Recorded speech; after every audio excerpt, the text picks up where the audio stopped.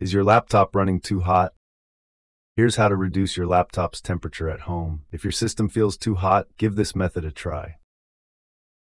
It's a powerful laptop designed for gaming and creative tasks. Shut down the laptop completely, unplug all connected cables. Using a standard screwdriver, remove all screws holding the back cover in place. Next, gently lift the back cover using a plastic pry tool.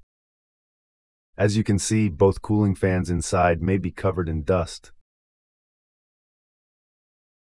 Carefully remove sticky dust from the fan blades using tweezers. Use a hand brush to remove loose dust buildup around the fans and components. Use a hairdryer on cold mode to blow out any remaining dust from the fans and surrounding areas. Carefully place the back cover back on, tighten all screws, and ensure everything is securely fitted before powering on.